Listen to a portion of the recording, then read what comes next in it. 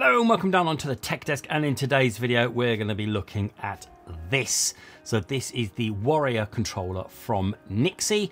It's the blue controller for the Nintendo GameCube, the Nintendo Switch, the Wii and Windows, and in the purposes of this video we are going to be using it on the Nintendo Switch. So what I'm going to do is I'm going to run through 5 things that I think are brilliant about this, and then I'm going to run a few things that you probably need to consider before buying one of these. So I've got the purple here, and I've got a black and I've got an orange. I haven't opened these ones because I've only been using these. So I've been using this for the past couple of weeks now. I haven't even taken out these, but I thought I'd get these out just so we can compare the colours. I'll do that later. Right, so the box here, this is it, the picture of it on the front, brilliant. Spin it over. I'll leave a graphic of these which shows you all of kind of like the specification of it. It tells you about ultra compatibility, HD rumble, Hall effect joystick, adjustable hall sensing triggers as well, optical micro switches. Again, I'll be running through all of these.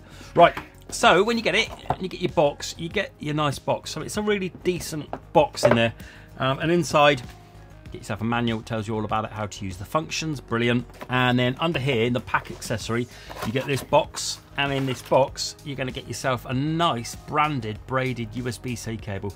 This is a really nice cable. A couple of spare rings, so these are the octagonal ones. I've actually taken these off the controller. These were actually on there before, and you get yourself a spare one of these. So this one, again, I'll show you the differences between those in a bit. This, which is the back plate for the paddles, again, I'll explain what that is in a bit. This, your GameCube adapter. So if you want to play this on the GameCube, you're going to need to use this. And then you get yourself another nicely branded but much shorter, so about 15cm USB-A to USB-C cable. These bits, I'll do this bit later because that's one of my points here. So as you can see, you can swap these over.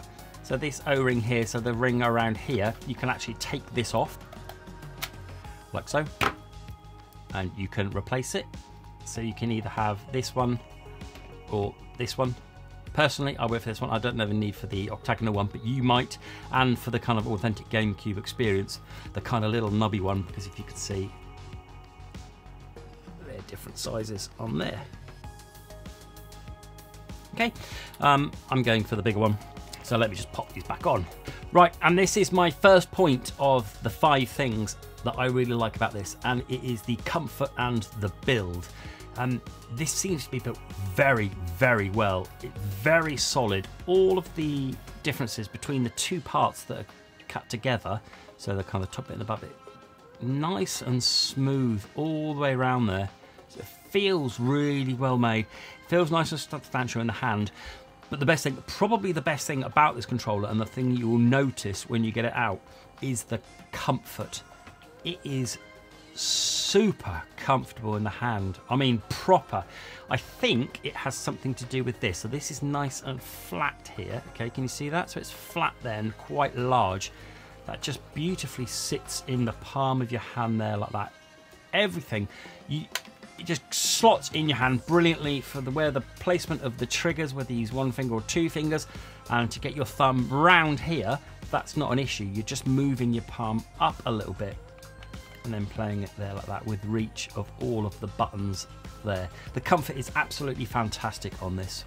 And the next thing is the buttons and the triggers. That's number 2 as well. There's some really nice features on this with these buttons. Okay, so it has your regular, it has your asymmetrical sticks. They're quite pronounced as well because it has kind of like that GameCube feel to it. Hall effect sensor sticks here, which is fantastic, which the buffers at HQ tell us that will never get drift ever again. Brilliant. The minus, plus, screenshot and home, they're all pretty much as you'd expect buttons. Now these are a little bit different. These are your mousey click buttons. Personally, I really like them. I really like the mouse click buttons, but when I did a video before, and I said about the mouse click buttons on one of my controllers, there's a few people said they didn't like it. So this will be in my things I don't like, but I'll say it anyway now, is if you don't like mouse click buttons, you're probably not going to get on with this, okay? I really like them. So when you click it, it feels like you're clicking a mouse button in, okay? I'm a huge fan of these. If you're not, this one won't be for you. Okay, so let's talk about the D-pad here. This is the D-pad. I know D-pads are a personal preference. Personally, this is probably going to go into the one of the things I didn't really like. This could be for you. If I'm pressing here to be able to click upwards, it's dead easy. There's a lot of times I was accidentally pressing it into the corners. I'm not going to say it's bad because it might be for you. And if you look up, it's really quite high as well. Okay, so again, this might be for you. This might be for you. You just got to work out whether this one is for you or not with the D-pad. But when I was playing it, it was nice and responsive. And again, it has that kind of nice clicky mouse feeling to it. And then if we whip over here, we have ZR, ZL and L and R analog, as you can see there, but they are actually digital. These are the mousey clicks again. But here, this is one of the other things as well. This is another one of my points. So number 3 are these trigger stops here. You see these here? You can flick this up and it just pops in like that. So there we have that one that goes all the way in, and that one is digital, so you can have kind of like quick fire rapid trigger if you want to. One of them, both of them like that, or both of them up there like that. It's just a really nice feature. So when you're playing it, you don't even need to look. So I've got it all the way in a little bit there, and then just flick it up with your fingers like that, and you've got it. It's a really nice feature. I really appreciate that, because sometimes I don't want to be dragging, especially in Switch games where there's no analog. You just flick it up and you leave it there for when you're playing. That's nice. And then number 4 on my list is, if you flip it over, it has 2 paddles here. So here and here. So when you're there, it's a very natural position to put your finger in there and then to be able to press on the paddle in there and the paddle in there like that.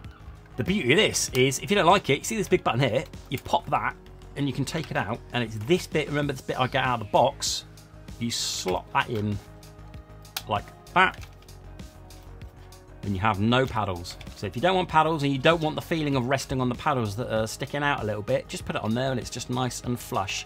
But for me, I like my paddles, so I'm going to stick that in there like that. So it's a really nice feature, be able to replace the paddles, and they are assignable, obviously, for anything on the face button, any of the buttons, you can set those.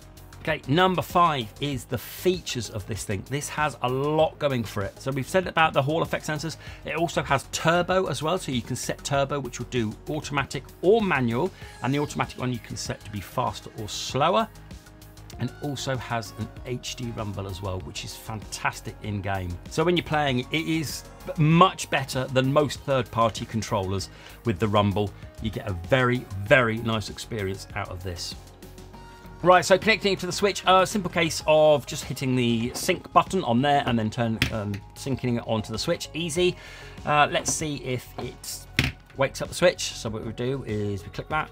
There we go. Okay. No problems at all waking up the Switch from there. Okay, so there's some things here that you probably need to consider before buying this. I've said a lot of positives about this. There are a lot of positives, but my number 1 thing would probably be the button layout. If you're not used to this button layout, it does take some time getting used to it. You might want this for a specific reason, which is fantastic, but if you just want this to be using in a game, playing Zelda or Mario or anything like that, you need to be getting used to this. You've got the A there, you've got the B there, you've got the Y there, and you've got the X there, okay? So you need to be kind of used to it. You need a bit of muscle memory to get used to it, and that might not be for everyone, especially if you're swapping to like handheld back up to here. Another thing for me was this as well. If I take this up here, I take this off. It's not really a huge one, but the sticks here are really thin. This plastic here is really thin, and I'm just worried I'm going to break this. I don't think it's an issue with it being in there, but I was just something I needed to point out, that this is really thin in there. The other thing, as we've already talked about, is the D-pad. This might not be for you, so you need to consider this, whether this kind of style of D-pad is for you. And then finally, what we did talk about the paddles, whereas they're great, they're comfy, they're on point, they're just a bit hard to press. You need to be a bit heavy on the press. Okay, so good that you can rest your hands on it. It's got this nice grippy material on it, so you know where you are. It's just, you've got to use quite a bit of force to press it.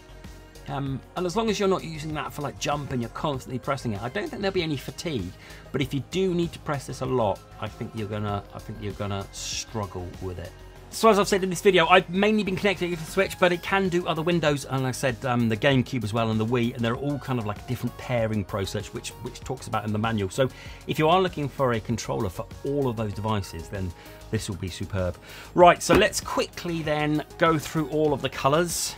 So this is the black one. And then we also have the orange one. Okay, so there's a look at the purple one.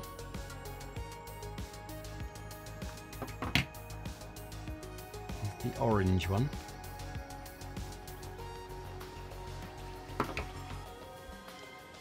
And there's the black one. Obviously identical. Which one is your favourite? Let me know. Black, orange or purple? To be honest, for me, purple. But I'll be honest with you, I'll take a black if I wanted to. That's a nice colour, isn't it? Now I've got it out. I think the contrast between the buttons and the colour of the shell, lovely. But do let me know. Do let me know which one is your favourite out of the three. Okay, I hope I've answered all of your questions of here. It's a banging controller, but you've just got to be careful of the things that I've talked about with the buttons, the paddles, the sticks, just in case. But there is a lot to love about this controller. Really nice. Okay, I'll leave links down below where you can get hold of it, and I will have a discount because I've got a NYXI discount, so you can get some money off. Go and have a look across the whole of the site on NYXI. Right then, that was my look at this then, the NYXI Warrior Bluetooth controller for all of the systems. Please do like, please do subscribe, and until the next video, bye bye.